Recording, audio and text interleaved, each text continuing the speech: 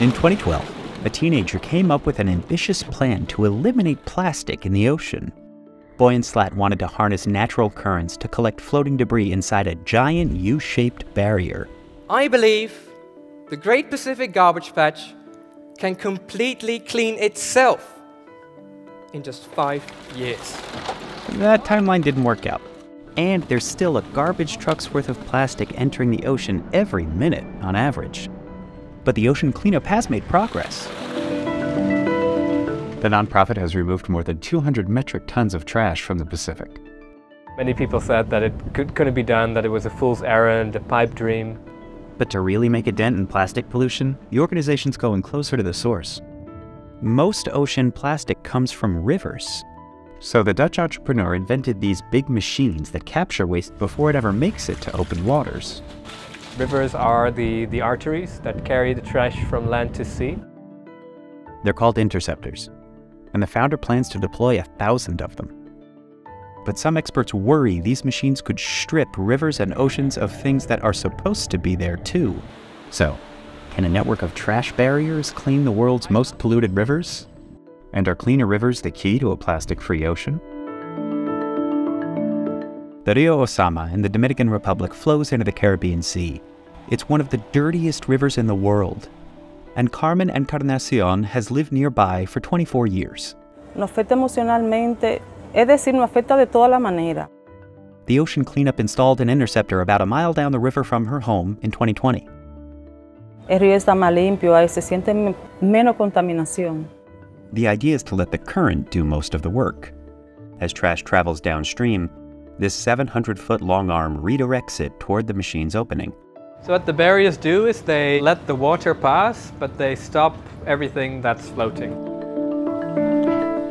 On the roof we have these solar panels that are connected to batteries, which store the energy so that even at night we can keep intercepting plastic. Conveyor belts carry the waste to one of 6 dumpsters. They can fill up in just 3 days during the rainy season. A lot of today's haul is plants. And in this case, that's probably not a bad thing. These are invasive water hyacinths. They grow naturally in the Amazon, but over the past century, humans have introduced them to new places where they don't have any predators. Like the Osama River, where they're taking over, blocking light and oxygen, and killing plants and animals beneath them. The plant tends to thrive in polluted water, and its roots cling to trash. Todos esos desechos tóxicos que botan se quedan enredados en esa planta. Nearby factories and farms have used this river as a dumping ground for decades. But in Santo Domingo, many people who live on the Osama's banks depend on it for drinking water. A lot of them also have limited options for dealing with waste. It has to do with urban planning, and if these communities here don't have the access roads for the trucks to come in. So some locals dump their trash in drainage ditches called cañadas. So right behind me we have the Cañada Bonavides. It's one of the worst cañadas we have here in the Osama River. Just like the rivers are the arteries that take the plastic to the ocean, these cañadas here are the arteries that take the plastic to the river. The ocean cleanup estimates the Osama carries up to 22,000 metric tons of plastic into the Caribbean Sea each year. The nonprofit has 10 other interceptors in rivers around the globe. The devices can't remove all types of pollution, like chemicals or plastic that doesn't float. And until residents have more options for dealing with trash, it'll keep ending up in the Osama. We rely heavily on working with local partners, such as the Dominican Navy here or the UNDP, precisely to work on this upstream problem. The Navy handles day-to-day operations for the river cleaner, and it works with the national government to manually collect trash that slips by the interceptor. They have proven to be the perfect partners for us. By the end of the year, they should be owning the interceptor. Once that happens, the ocean cleanup will shift its focus to other rivers, like the Rio Motagua in Guatemala, which the nonprofit says might have more plastic than any other in the world. In Guatemala, there's so much trash coming down the river that these machines would be filled within a few seconds. So there, again, we have a different type of interceptor. The nonprofit built an interceptor fence to catch plastic in a flash flood zone that flows into the river. Every river is unique. You really need to adapt it to the specific circumstances of that river. The fence lets some plastics through, but Boyan expects to have an updated interceptor by the end of 2023. Meanwhile, the founder hasn't given up on his initial dream, cleaning the Great Pacific Garbage Patch. He founded the Ocean Cleanup in 2013, and a decade later, the patch is still growing. One challenge is that it isn't really a patch.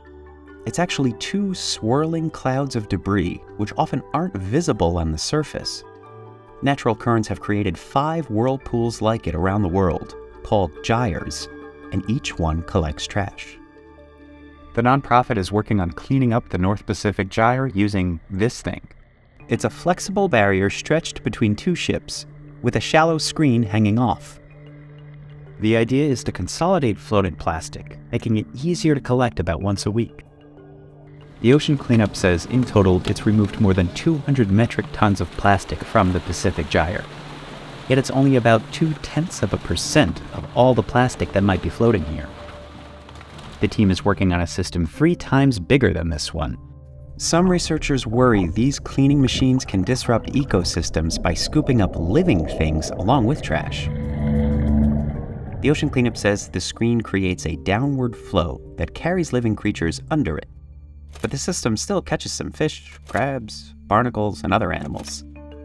The nonprofit says it's continually fine-tuning the device to try to keep creatures out, but it's impossible to avoid them completely. That's partially because sea life is all mixed up with the plastic and can even live right on it. Sea urchins, sea stars, pretty much anything that you can imagine, you can also find on these plastic floats. There's a lot of organisms that also attach their eggs to these floating plastics. Some critics say the whole idea of passively harvesting plastic is risky. Once it is in the ocean, it is connected with marine life. It's too late to remove it.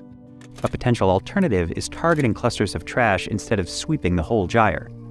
Plastic in the open ocean tends to form these plastic dust bunnies at sea. Collecting the plastic debris is also pretty easy once it's clumped into these dust bunnies, because then you have a single targeted area with an extremely high amount of plastic. Those clumps are mostly fishing gear, which does the most damage. By focusing on things like ghost gear, which are really, really dangerous to marine life, you're collecting the most harmful plastic out of the ocean, not necessarily collecting some of the less harmful plastic, things like laundry baskets or buckets, which may have a lot of life growing on them. The Ocean Cleanup says that in the long run, its ocean systems will be more scalable than manual cleaning. When it comes to its river cleanup, experts were more optimistic.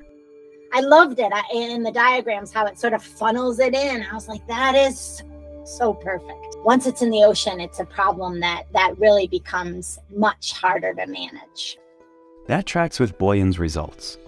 His team has collected more than 10 times as much plastic from rivers as from the ocean. In Santo Domingo, members of the Dominican Navy empty the dumpsters and send the haul to the Duquesa landfill. Of course, landfill is not ideal, but at least it's 1,000,000 times better than it flowing into the ocean. Boyan says the river plastics can't be recycled as easily as the ones from the ocean. It's much more of a mix, and also it's much more polluted. So you have sewage water that's often in these rivers. Ultimately, restoring a polluted ecosystem requires big changes. The best way to keep plastic out of rivers and oceans is to make less of it. Everybody can do something, but we also need the companies to do their part. This needs to be a collaboration between all sectors of society. In the meantime, Carmen does what she can to clean up her own neighborhood. In her free time, she collects water hyacinths and transforms them into art. La teníamos ahí mismo y no sabíamos qué hacer con ella. Y eso me motivó a ir desenvolviendo, a ver la curiosidad de qué tipo de cosas se podían hacer con ella. She dries the plant and weaves it into hats, bags, and more. Hay muchos tipos de decoraciones y ahí podemos aportar con lo que es eliminando la contaminación.